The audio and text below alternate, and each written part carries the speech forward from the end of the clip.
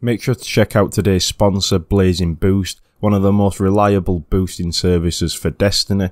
They do trials, raids, anything like that, even do your pinnacle weapons if you guys still haven't got them, and they do have the cheapest prices around. They also have a 5-star review, and it's really good, and it's definitely one you should check out. There'll be a link in the description. With that done, let's jump straight back to the video. Hey guys, welcome back to a new video. Today I've got one of the best Warlock builds in the game at the minute. Now this is probably one of the best builds I've made in total. So if you guys are new around here, make sure to subscribe, drop a like down below, and let's try and aim for 150 likes on today's build.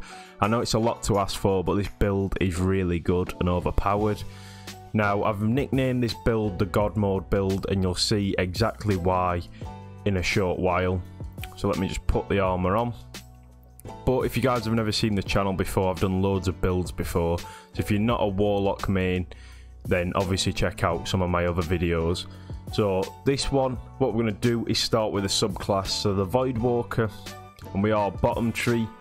Feed the Void, consume your grenade energy to regenerate your health, grant the Devour effect. That is going to be really important for today's build. Devour kills with this melee ability fully regenerates your health for a short time. Afterwards, kills restore additional health.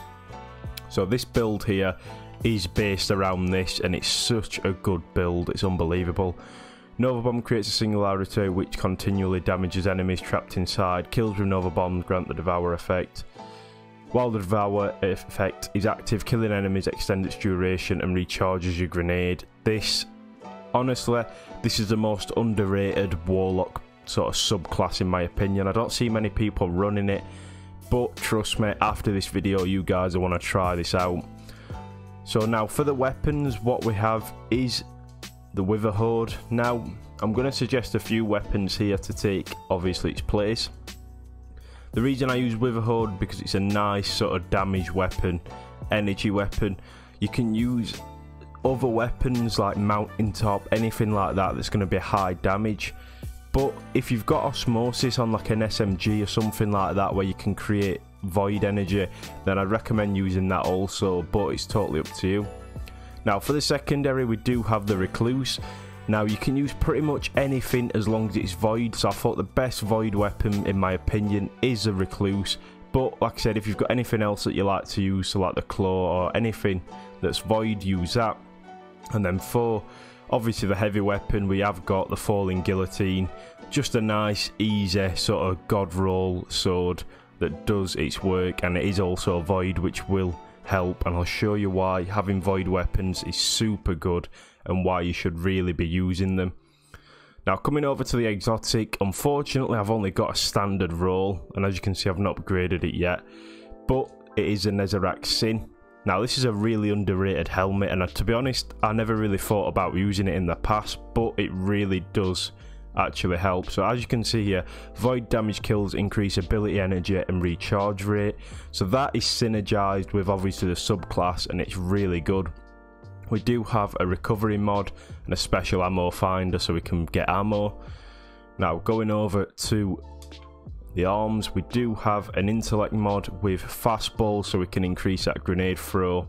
Causing damage with a grenade reduces your melee. So as you can see, we've synergized pretty much the grenades and the melee ability, which is really going to come in quite handy. Now for the chest piece, wait, I've got the wrong one on. Which one do we normally use? I think it is this one here. So let me sort this out, because I use this for a different sort of build. You're going to want to have overload grenades on and breach resonator with this. So this is going to be sort of your nightfall build as well, because overload grenades obviously you can stop them overload champions, and then this right here you can stop barrier champions. So that's your sort of nightfall build chest piece. And then for the legs, we do have a recovery mod, special ammo scavenger, and enhanced sword scavenger.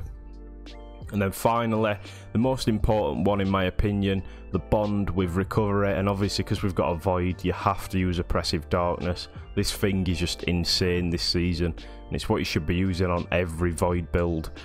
So that's pretty much the perks. Now I'm going to talk over the stats right here. Now it's a little different because usually I'd recommend going for intellect, discipline or recovery, but today we've gone for recovery and intellect. Now that is because we don't need discipline with this build, so we've pretty much got 80-80-80 I'd say, like stats wise. You'll see in the gameplay how quickly we get our grenades back and everything like that, so you do not need a high discipline build for this. Mobility is okay, resilience is a little bad, but like I said, this build is pretty much the God mode build. You're not going to die with this hardly, and I'll show you how to maximise that in game. But yeah, that's the sort of build we've got going on. I'm going to load into some gameplay and I'm going to show you exactly how to use this build the most effective way. Right, so we have loaded into Titan, and what we're going to do is we're going to go over to this public event, because there's some really hard enemies over here, so it'll be a good way to show you sort of how this build works. Now there is a little bit of a strategy with this build. You can just go ham if you want, but if you want to maximise it, I'll show you how to do it. So pretty much you want to be using your grenade as more often as not. So when enemies spawn, what we're going to do is we're going to chuck that grenade, and hopefully we can get it back really quickly.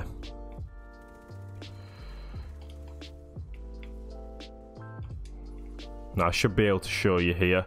So if we chuck that there, as you can see, once we're getting these void kills, your grenade's going to recharge super quickly. As you can tell, we're already back to half, and don't forget I've only got 30 discipline, which is really low.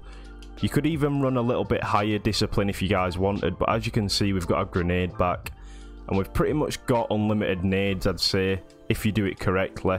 Not only that, you want to be meleeing as much as possible, because you are going to be regenning it back as quickly as your grenade.